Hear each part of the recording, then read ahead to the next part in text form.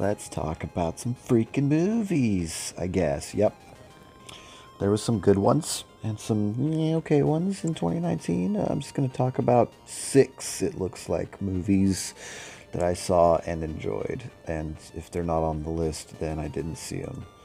So first up here is Battle Angel Alita.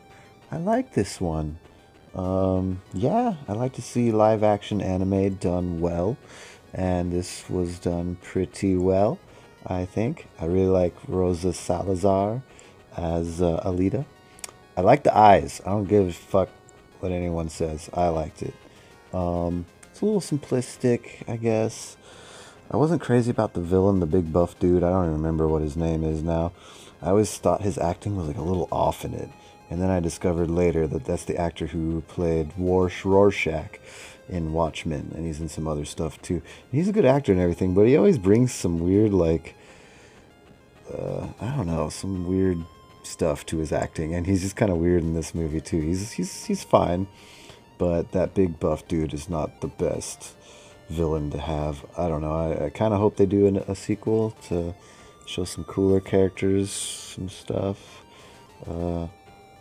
Edward Norton was at the end. He really looked like the guy, James Cameron, at the end of this movie. He totally looked like James Cameron mode. Yeah, I don't know. I liked her metal arms and all that shit was done really well. I thought the graphics, all like, look at that right there. That's awesome. And I really like Christoph Waltz too. Yeah, I don't know. It's not like this is no Speed Racer. I mean, it's really cool. It approaches that level of coolness.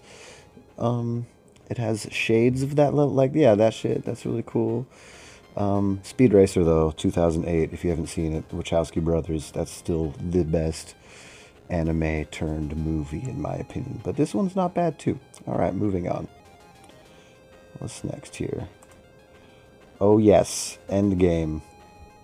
Avengers Endgame. Oh, the hype. Oh, the hype was so big. I remember even tweeting about this after Infinity War came out, and I was like, savor this moment in our lives when it's between Infinity War and Endgame, and we don't know how Endgame's going to be, but it's going to be awesome, blah, blah, blah. Yeah, after Infinity War and stuff like Winter Soldier and Civil War, I was like so hyped on the Russos as directors. Amazing. And I don't know, Endgame though, not as good as Infinity War, easily, in my opinion. Infinity War is incredible, but Endgame, there's just too much about it that was just kind of like, I mean, just look at the trailer too, it's just somber, dour. In my opinion, Endgame felt the most, sounds like a diss, but it felt kind of like a DC movie, like just really dark and dour and overlong. Oh, and I really hated how they killed Thanos immediately, and then it was Thonos, the fake Thanos. That was dumb. A lot of stuff was, yeah, and the Hulk, I didn't like how they did the Hulk. That was a big thing for me, because in Infinity War, the Banner / Hulk impotence was such a plot thread, but then they just glossed right over it in Endgame, and he's just like a douchebag in Endgame. And like, yeah, so, yeah, Infinity War was incredible. This one was just kind of meh to me. That's my opinion. Which is weird, because, man, I was the biggest Marvel shill. Honestly, this wasn't as bad as Game of Thrones in terms of disappointment, but it felt kind of similar for me. Yeah, in my opinion, Infinity War is, like, way better movie. All the other Russo Marvel movies are far superior to Avengers, including Civil War. I don't know why people have cooled on that movie or whatever. Civil War is a freaking masterpiece. Anyways, next up, what we got? Oh yeah, speaking of Marvel, hey, what's up, little Tommy? Yeah, this one. Far From Home. Not a lot to say about this one. It's pretty good, Spider-Man. Some people have complained that like now he's just like Iron Man light, and he's got too fast, too much gear. Like he should be the poor kid, whatever. Still, he shouldn't be flying around in jets and stuff. And I understand that, but also at the same time, some of my favorite parts of this movie was when he was working on his suit in the jet and kind of being like a little young Tony Stark. So it's weird. I'm like split on it a little bit. I like, I like it. Oh man, I've never thought that joke was funny. Like when he gets punched in the dick, but then just talking over it in the trailer, yeah, it's alright. That's pretty funny. It's a little dick humor. Oh yeah, Jake Gyllenhaal, pretty freaking good in this movie. He's always good, I think, in a lot of movies. Go watch Everest, by the way. I really like that movie. Anytime I can talk about Everest, I'll talk about Everest. And Jake Gyllenhaal's in Everest, and that's a good movie. It came out like freaking 5 years ago or something, but check it out. Yeah, Far From Home, it's all right. We'll see how what the MCU goes in the future. I was the hugest MCU fanboy for a while. Endgame kind of let me down, though, just a little bit. So I'm anxious to see where they're gonna go. Anyways, let's keep going. Oh yeah, oh baby. Once Upon a Time in Hollywood. This is such an interesting movie. Like, it's kind of like Fight Club or something. The first time I saw, hey, what's up, Brad Pitt? Speaking of Fight Club, first time I saw Fight Club, I was like, did I like that? I don't even know. Kind of same deal with it. I love Quentin QT. I love like all of his movies. He's probably my favorite artistic auteur ever. When I think about originality and style, Quentin Tarantino is basically unmatched. Absolutely. So a lot riding on this movie. This movie is a little bit more subdued, a lot going on. But yeah, ultimately I decided, hell yeah, I fucking love this movie. And the more you watch it, there's so much going on, so many plot lines and threads and character interactions and character emotions, subtle things and outrageous things. Part of it is just enjoying the 1960 atmosphere. Part of it is enjoying the Hollywood atmosphere and how actors work and the behind the scenes. And then part of it is just enjoying watching Leonardo DiCaprio freak out. Oh my God, that scene is the best scene. And then at the end, it turns into like a crazy fucking over the top gore fest, like insane. And honestly, the first time I saw that ending, I was like, whoa, holy shit. I don't know how I feel about that. But it's just crazy, over the top, revisionist history shit. So whatever, it's a movie, go with it, have fun. And just, yeah, everything else is amazing. It's a good movie, really good movie. One of my faves of the year. And what's up next? Good old, oh yeah, also Margaret Qualley in Once Upon a Time in Hollywood. She's really good in that and Death Stranding. It's amazing her different performances in both those. So yeah, shout outs to Margaret Qualley. She's really good actoress. Oh yeah, Joker. Yeah,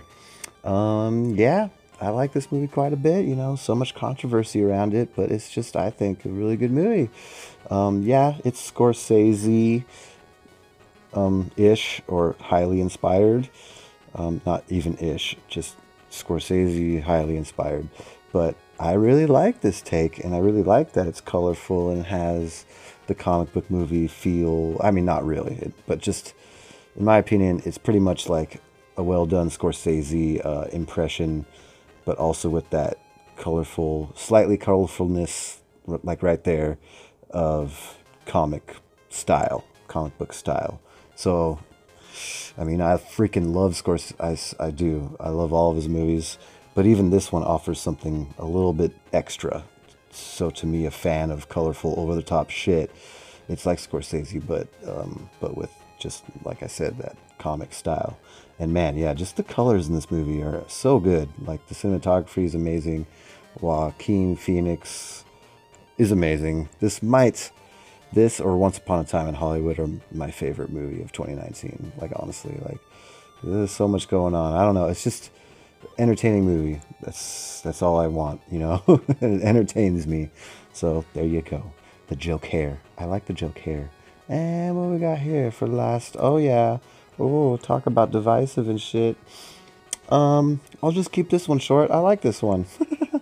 I don't know. I'm cooling on hating, being super critical about Star Wars shit. It's just like, Star Wars is like the fucking basic cereal of like entertainment fiction. It's like you got your Captain Crunch, and then you got Captain Harlock. Like one of them is like, they're both dear to certain nerds, But one of them is just kind of a basic template of what fun and action should be, which is what I think Star Wars is. It's like more a basic template of just fun and action and stuff. It's not like Game of Thrones or Marvel, even Marvel, where it's way more meticulously thought out. There's like decades, approaching centuries of history about the characters and the lore and all that stuff. I mean, Star Wars has deep lore, but yeah, the point that I think I'm making is just that Star Wars is a little bit more basic, I think, in terms of the spectrum of deep stuff that needs to be held up. Like these, it's just a colorful whatever movie, and like yeah, I enjoyed it. It's overstuffed. It's briskly, extremely paced. Like just a million things happening every minute. But I'd rather a movie be like that than boring. So to me, this one's paced. This one, kind of like anime or something. It's pretty over the top, and I'm cool with that. So yeah, I enjoyed Star Wars Episode 9, and retroactively, it made me kind of enjoy all the sequels. Like, whatever, man. I know it's probably blasphemy to say, but they're fine. They're still kind of more entertaining than the prequels, man. I tried to watch those again recently, the prequels, and I like the dorky lore and stuff of it all, the prequels. But those movies are just so wooden and stale. At least these new ones are fucking crazy. Even if they elicit emotions of rage, at least they're eliciting emotions. All right then, I think that's all I got to say about all this shit. Thanks for watching this. Those are some good ass movies in 2019. Honestly, between all the movies, shit, I should have get whatever. Between all the movies, I actually feel like stuff like series like Watchmen and Mandalorian kind of stole the show in 2019. But yeah, these are some decent movies. So okay, thanks for watching. Bye bye.